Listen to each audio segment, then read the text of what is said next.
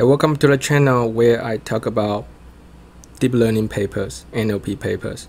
And today our topic is GAN BERT, Generative Adversarial Learning for Robust Text Classification. It's a way to use semi-supervised BERT in NLP domain to gain a very high level of data efficiency. So why is this paper special? This paper introduced the semi-supervised GAN in NLP. Is one of the first papers they talk about they leverage the semi-supervised GAN in NLP, and it fine-tuned BERT model with unlabeled data, because labeled data is very expensive, but we somehow have a lot of unlabeled data. If you can leverage that, then your BERT model will be even more powerful, and you can achieve the very reasonable performance under a very low resource environment like this. They can have the decent performance when only seeing 50 examples. If you are familiar with NLP, 50 examples are very little data. And this graph better illustrates their power. So basically, they compare their model GAN BERT with a standard BERT, and as you can see, if they only train 1% of the data, then their model basically can achieve over 60% of the accuracy, while the BERT model only have 1%, only have 20% of the accuracy. Basically, it's not converged yet. And when you boost your training data to 2%, their model achieves 80% accuracy, which is very high, and the BERT still not converge. So you can see how data efficient this model is. And this paper is a joint work from University of Rome and Amazon. If you would like to receive more deep learning explaining videos like this, don't forget to subscribe. So why it's a semi-supervised GANs? It's still the structure is still a little bit similar to traditional GANs. So basically, you will still have the generator and the discriminator, and in this case, you will have the real data from your your training data, and it labels which class this data point belongs to. And you also have the fake data that generated by the generator, and your discriminator will need to classify if this data is real or is fake. If it's real, it also needs to classify which class it belongs to. So basically, is real or is not? Is it real? And if it's real, then which class is that? You don't have to build a hierarchical classification. You can just formalize it as a traditional classification task. If you have five different labels in your task, then you have 5 + 1 total classes, because you have 1 plus class that's for the fake class. So if you have k classes, you have traditional k classes labels here, then you have the k + 1 class for the fake class. And this graph illustrated this better. You have the k classes, there's a real classes, then you have the k + 1 class, that's for fake class. Then your discriminator will just do the classification. They have k + 1 classes. Alright, let's take a closer look to the discriminator loss function. There are two different parts of discriminator loss function. The first part is supervised term. Supervised loss term is to calculate the penalty of you classifying the real label example. So basically, you need to, if this example is a real, then you need to correctly classify it to its corresponding class.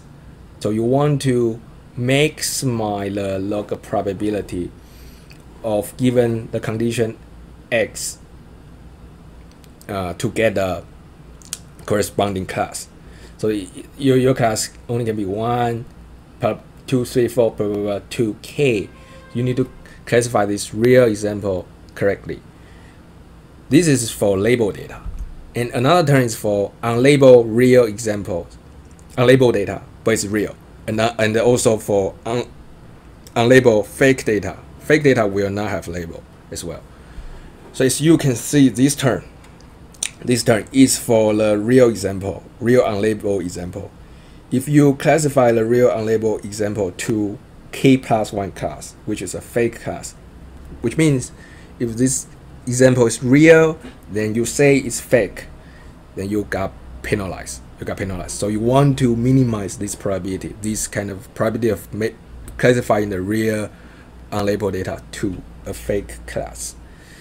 And second term is easier to understand. If this is a fake example, you want to correctly classify this as a fake example. So you want to maximize the log probability of this fake example of being the fake class. Because it's a loss function, so there's a minus term here, minus sign here. So you want to maximize this value, log probability, which means minimize the loss function because you times the -1. And the real loss is just combine this supervised loss term and unsupervised loss term.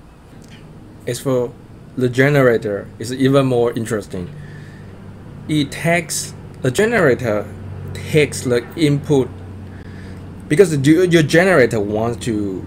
The goal for generator is to generate a hidden representation that's very similar to the real hidden representation.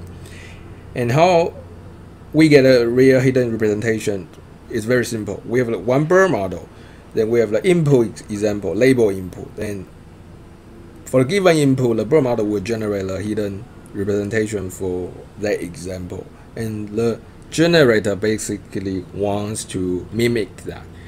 And the generator will have 100 dimensional noise vector. They just randomly generated. Then after this generated neural network, you will have a fake hidden representation of this fake data.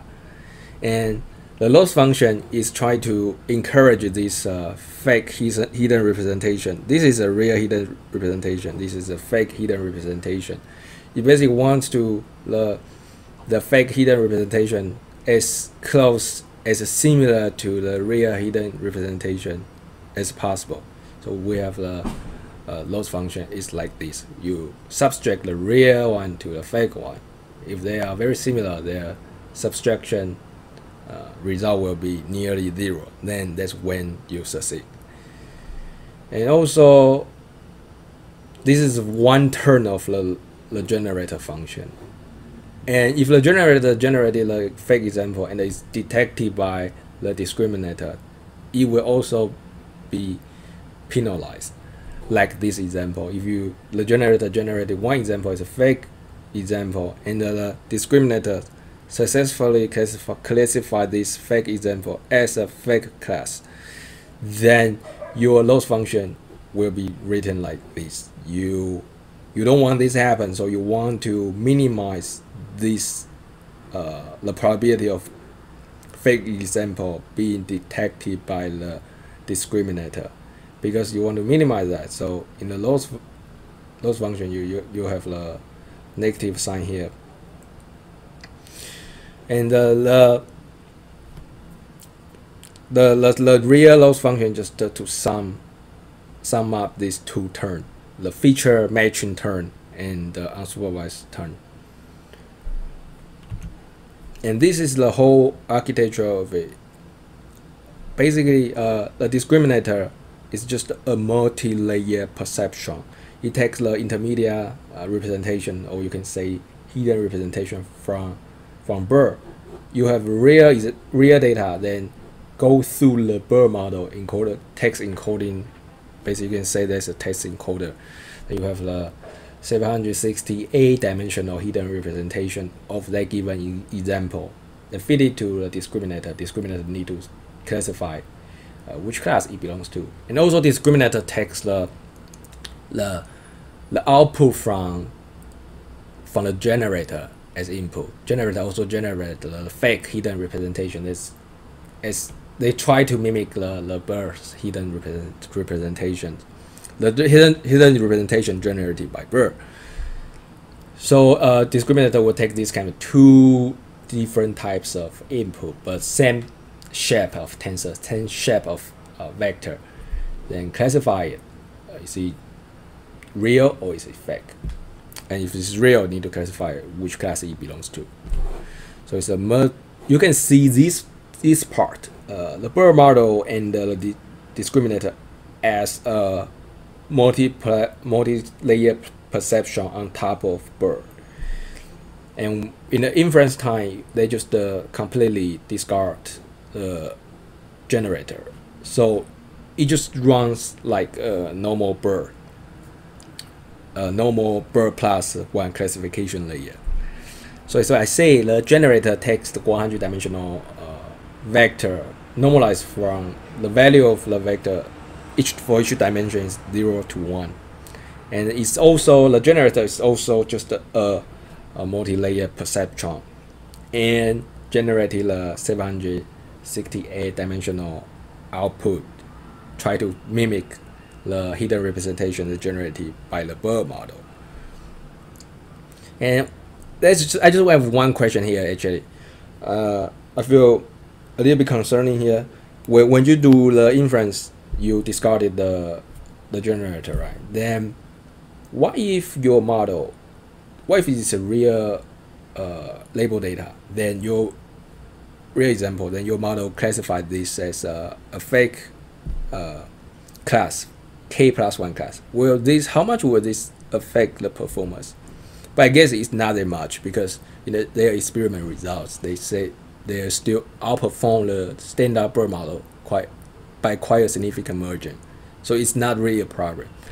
Yeah, so just linger on unlabeled real examples a little bit. You may wonder, how do we calculate the loss for unlabeled real example? Because we don't really have label for that. So the discriminator will do one thing. It will predict if this example is real or fake. But when it predicts the unlabeled real example as a real one, then you will also make a prediction which class it belongs to. Let's say the discriminator say it's class number 1. But how can we calculate the loss? We don't have the label for that. So that's a little bit tricky for that. They don't actually calculate the loss when the unlabeled real examples is classified correctly. They only calculate the loss function when it misclassified as a fake class. The reason is simple, because we cannot calculate when it classified correctly. We don't have label for that. So as you can see in the loss, unsupervised loss term, if the discriminator classify the real example, the real unlabeled example, as a fake one, then the loss function, they will be penalized. They will be penalized. So they want the loss function. The model wants to minimize these things from minimize the probability this happen. So you want to lower the probability of misclassifying the unlabeled real examples, and you only calculate in this part. Yeah, so let's look at the experiment results. They run the comparison on 6 different data sets. The first data set is 20 news group. They have news articles, and they have 20 different classes assigned to those articles. And as you can see, if you only train 1% of the data, then the model performance outperform the baseline BERT model by quite a lot. And this gap is only got smaller when you use 30% of the data. So you can see the data efficiency of the GAN BERT is extremely high. It's really, really high. And like this case, it's a question classification. You have the 2 categories. One is a coarse grain. You have fewer number of classes, more coarse grain classes, and you have fine grain classes. And you can see the similar result. Only when you train on the 1 or 2% of data, then the GAN BERT outperform the baseline BERT quite a lot. And in this coarse grain, the gap only got smaller when you use 20% of the data. But in this case, even when you use the 50% of the data, the GAN BERT still outperform the baseline BERT by quite a lot, and they suspect it's because of the fine grain classification. When you have more classes, then the complexity of a task is even higher. So that's when the GAN BERT will be more beneficial from the GAN methodology. It's more just when you can argue like when a task is more complex, you need a better model architecture to gain the better data efficiency. Definitely, when you fit infinity amount of data, this problem will be solved. But the reality is we always don't have that much data to train your model. So that's why we want to figure out what's the better way to structure our model so that it will be more data efficient. And they also run the comparisons on the sentiment classification task SST5, and similar trend when the data are very limited, the baseline BERT just underperform the GAN BERT.